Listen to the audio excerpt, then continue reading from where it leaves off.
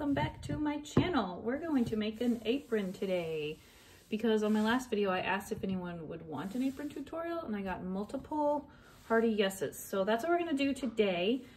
My mom and I have been making this very same apron for literally decades. Neither of us has deviated. It makes a great gift. In fact, in my first year of marriage, my mom made me a new apron for every holiday that came along during that first year. So then I had seasonal aprons for every holiday. It was so cute. She also makes these to gift with a cookbook and some sheet pans for wedding gifts, things like that. It's a great housewarming gift or just a good gift for friends.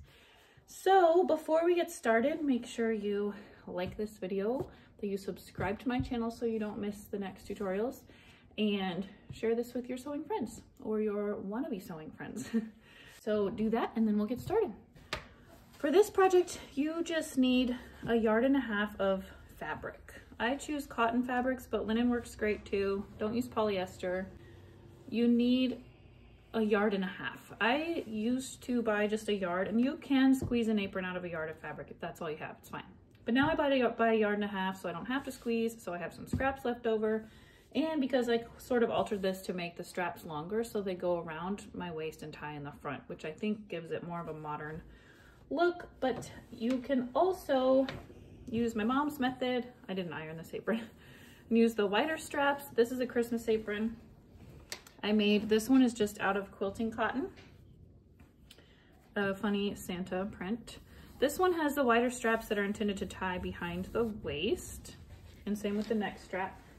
With this apron, I made it so that the straps are skinnier and more floppy, and they go all the way around your waist and tie in the front. And I like this one the best. So this is the one I'm gonna make today with my peach fabric. But if you go over to my pattern shop and you purchase the PDF tutorial version of this, then you can print it off so you can make this over and over again without having to come back to the video every time. And that will have both strap versions on there. They both will have the pocket too. We're gonna of course make a pocket today.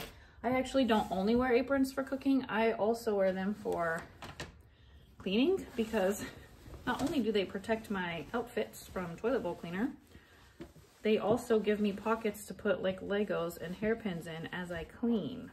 So pockets for me on aprons are a must. All right, I washed and dried my fabric. I'm gonna fold it wrong side out just so you can see the lines I'm drawing. Best part of this apron pattern is that you don't need a pattern at all. You don't need pattern pieces. You're gonna make it yourself. Then once you've made it, this is the way I make a new apron every time. I take my old apron and I trace it. I fold it in half, place the fold on the fold of my fabric, and I just add my seam allowances and trace it. So this is a patternless pattern.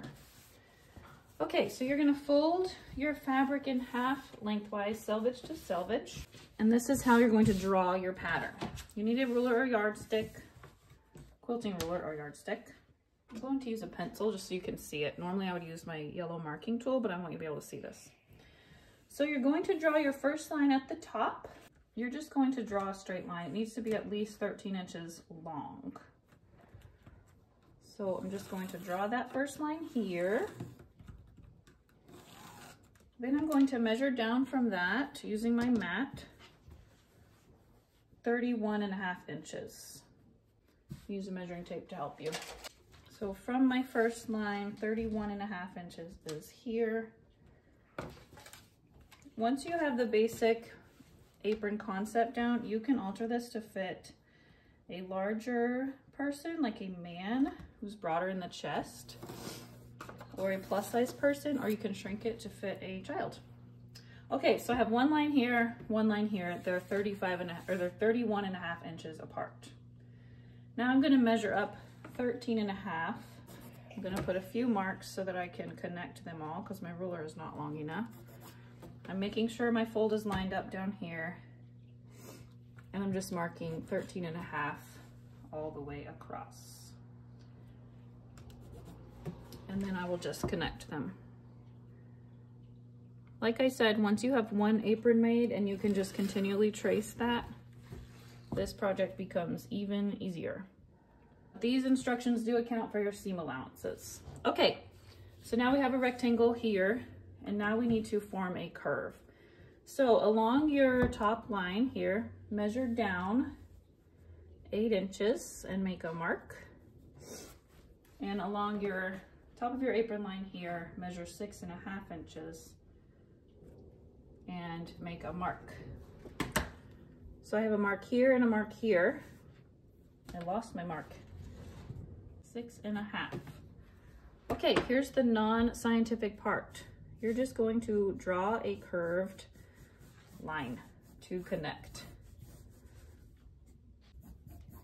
Okay, just like that. And now you're gonna cut it out.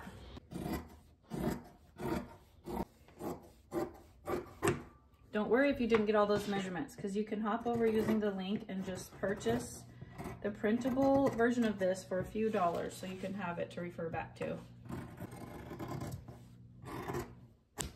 So if you were to make this with just 1 yard of fabric, you would cut a pocket out of this and you would squeeze straps out of the rest. So that's how it would work if you only bought 1 yard. But here is our apron section. I love this fabric, it's so cute. It's from Hobby Lobby. It's like a thicker cotton. You can use canvas or denim too. My mom made my dad an apron when my sister and I were little, and she let us paint our handprints onto it. It was his grilling apron. Okay, so let me set that aside. I'm gonna cut out my straps and my pocket next.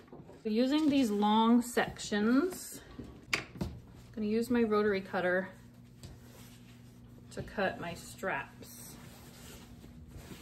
Strap lengths can really vary. My mom likes hers shorter, like I said. Also, she likes her neck strap much longer than I do, so we're gonna cut it a little longer, and then you can adjust it before you sew it down how you like it. So let me form a straight edge here. And we need two long straps and 1 neck strap. Our long straps, our ties for my skinnier tie version, are going to be 2 inches. So I'm gonna cut 2 long 2-inch pieces. I'm gonna make them measure 38 inches. This will be long enough to tie around the back and up to the front. Okay, then for my neck strap, I'm going to cut the neck strap 2.5. It's a little bit wider than my waist strap. Oh my gosh, this poor ruler, the markings are just worn off, but it's my favorite one. Okay, my neck strap only needs to be 30 for starters, but I'm probably going to cut it shorter the way that I like it. Okay, but we made it longer just so we can adjust it later. So that's for my neck strap. The last piece is my pocket. Okay, I like to make 1 rectangular pocket that's divided down the center. So we're gonna cut that 15 by 9. Cut 9 this way, 15 this way. So let's go over these measurements again. You have your apron piece. It should measure 31.5 inches long. And then at the hem, 27 inches all the way across, plus you have your armholes. Okay, then you have a pocket that measures 15 by 9. You have a neck strap. Which one is my neck strap? You have a neck strap that measures 2.5 by 30-ish. And you have 2 long straps that measure 2 inches by 40 or 38 or however long you could make them. Okay, so let's get started with the sewing. First thing we're gonna do is attach our pocket. You can skip this step if you want, but like I said, my aprons have to have pockets. So first we need to hem it. This is how you hem a patch pocket. We're gonna first turn under 1/4 inch and go press it. Then we're going to turn it back this way 1 inch and press it. And I will show you why in just a minute. So do you know when you buy store-bought things and sometimes there's raggedy edges sticking out of your pocket corners? This is how to avoid that. This is the proper way to sew on a patch pocket. So I pressed it under a 1/4 inch to the wrong side, and then I pressed it back to the right side 1 inch. So our top hem will be 1 1/4 inches. I'm gonna go sew down these short ends. It's 3/8 inch from each edge, just this little part. See how I just sewed the short parts? Now you can trim that corner. And we're gonna turn that right side out. So your raw edges are totally encased in your hem. Gently poke that with your chopstick. And now we're gonna go press it in place the right direction. And then after that, where you can just stitch down your hem along the edge. Okay, see how nice that looks? And my raw edges are all encased. So now we just have to press in these other edges. I'll go do that with my iron at 3/8 of an inch. When you get to a corner, you press it one way, then you fold it in on itself, and you miter this corner like so. So it will look like this. I'm gonna go press that down. Okay, so my pocket edges are pressed into place, and now I'm going to stitch them on. So you want to center it. It might help you to hold it up to your body. But let's see, on this apron, I have it, if I have a 1 1/4 inch hem up there, 13 inches down from the top, from the raw edge top. Okay, and then I want to make sure I have it 6 1/4 from that side, 6 1/4 from that side. Wow, I eyeballed that pretty darn good. Okay, make sure we're straight and pin her in place. This is how I pin patch pockets. Since you're gonna start stitching here, you don't want to put your pins in going this direction because then it's hard to get them out. You want to be able to slide them out in the direction that you're sewing. So when I turn the corner, I'm going to be sewing this way. So I'm going to put my pins going this direction. This fabric is making me so happy. It's so cute. There was a coordinating print that was like teal with bigger pink peaches. So cute. Okay, so we're just going to go edge stitch this pocket in place. Alrighty, I edge stitched my pocket on 1/8 inch from all the edges, except the top, of course. Now I'm going to sew it in half. So I have 2 pockets. I don't like to use my yellow marking tool because it doesn't always wash out. So I'm just going to mark it with my masking tape. So 7 inches would be the halfway mark, it looks like. And then use a piece of tape. Every time I use this tape, I get asked about it. It is Scotch brand, and I will link it for you in the notes. And yes, it is accurate as a ruler if you should need it to be. I've gotten so many questions about this tape. Okay, so I'm just gonna go stitch along my tape line. Okay, now I can just remove my tape. Washi tape works good for that marking purpose also. Right, so now this is probably the fussiest part, but you can do it. I'm gonna take this over to the iron. We're going to press our hem. First, you're gonna press it a tiny bit. Usually it's very difficult to do a tiny hem on a curved or on any edge, but since this one's curved and on the bias, it folds itself over pretty easily. So first we'll fold it over about a 1/4 inch, and then we're gonna fold it over again. And I'm going to go iron that in place. Okay, see how easily that curves? That folds over for me, even though it's a curve. It's because it's on the bias. So now I'm just going to go stitch my hems down. Okay, there's our beautiful side hems. Hems, like the songs. I meant hems. Okay, the next step is to do the same thing with these side edges. So first fold under a 1/4 inch, and then fold under again, press and stitch. Alrighty, we have 2 hems left. For the top and bottom, we're gonna make 1 1/4 inch hems. So I'm gonna fold under a 1/4 inch and then another inch and press and stitch that. And do the same thing with the top edge. Alrighty, I pressed them, but I'm gonna go ahead and use some pins for these larger hems. Make sure they look nice and neat. All right, all my raw edges are hemmed beautifully. All that's left is the straps. So let me start with my neck strap. Actually, I'm gonna go sew these all at the same time. You're gonna fold each one in half lengthwise and stitch in a 1/4 inch hem. Not hem, seam. With your neck strap and your straps. Okay, I sewed my straps. I forgot to say that for your neck strap, you leave both short ends open, but for your waist straps, you leave one short end open and the other short end you sew the 1/4 inch seam, just like you did the long end, and then you can trim your corner. Okay, the next task is to turn them right side out. I actually have a super cool tool that I will demonstrate to you in a minute. But if you do not have a super cool tool, you need a super cool safety pin that you will attach like so. You guys hear my daughter saying? Okay, and then you slip it inside and you work it through to the other end.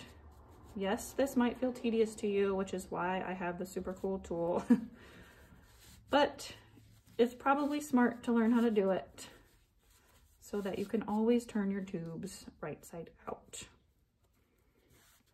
The good news is that we're almost done. I feel like you can make an apron in an hour once you get good at it. They make amazing gifts, especially with all the cool fabrics you can buy. If someone loves something specific, you can find a fabric in it. You can also find really fun food fabrics, coffee fabrics, sports team fabrics, Star Wars fabrics, and holiday fabrics like my mom did for me. Okay, so there, got it worked out. Remove your safety pin and press. But for the other ones, I have this tool called a fast turn in my vintage spaghetti jar. I've had this for over 20 years. It is still in perfect working condition. I will link you to this in the notes because this is probably my #1 must-have sewing room item. My daughter's cracking me up. I need to go tell her. I can hear her singing on this video. See, this one might be too big. Okay, so you slide it on.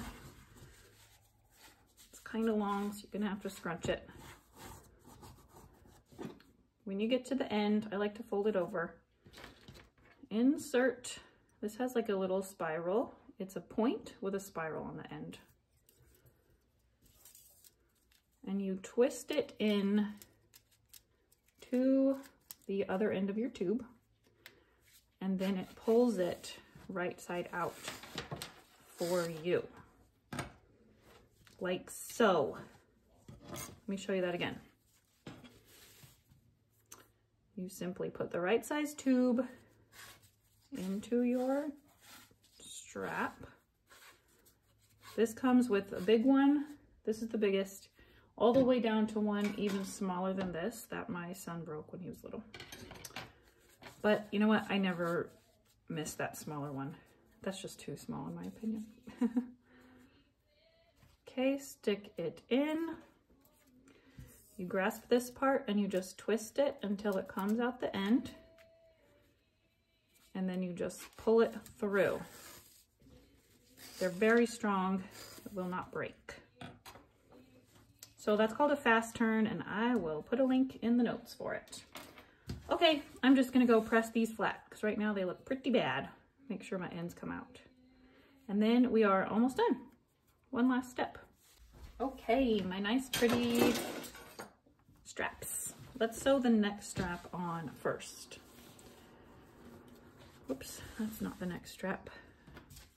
Oh, here it is. Sew these on. You're going to finger press under a 1/4 inch. Let me get these scragglies off. And then we're going to place it upside down at our apron's edge, like so. We're going to stitch it all the way around in a square. If you want to, you can also sew an X in the middle because it looks cool, but I'm not going to do that. So I'm going to pin it in place. Your machine might have a little trouble over these thicker parts, so just go slow. Use your hand wheel to help you as you push the foot pedal, and that should help. Okay, I stitched this one down. You can see it's in a nice square all the way around the edges, and it looks really cute from the outside. And then I put it on over my head to see where I wanted my other strap. So make sure it's not twisted. See how much excess I have? My mom, though, she likes hers much longer. It just kind of depends on your body shape, your bust size, your hairdo size, maybe. I don't know. So I'm going to trim this here. There goes my son. I'm a homeschool mom, if you can't tell. Okay, and then I can turn under my 1/4 inch and go stitch this one in place. Then I'm going to do the same thing. Oops, I have thread sticking out. With my long straps on my edges here. So I'm going to turn under a 1/4 inch and pin them to these corners and go stitch those on in a square also. And then this is your last step. All right, my cute apron is done. I'm gonna go try it on, but I wanna tell you a couple things first. We sew it on in a square so that it can be pulled on and tugged on, or if the strap gets wrapped around the washing machine agitator, then it's not gonna come off, it's gonna stay. And also, if I were to make one for my husband, and I need to because he keeps wearing my Christmas one to use his meat smoker, and now it is splattered with meat grease and stuff. So I think if I were to make him one, I would not only make it longer because he's 6'2", I would also make it a few inches broader, but mostly when he puts on my aprons, they're way too high. Like this is almost in his armpit, whereas on me, this ties exactly around my natural waist. So I would lengthen this part, not just lengthen the bottom.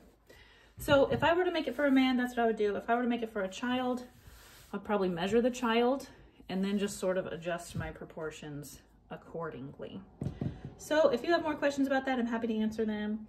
I also was thinking as I was sewing that this would be so cute to make an apron to wear in the sewing room or in your craft room. You can put your little things in here.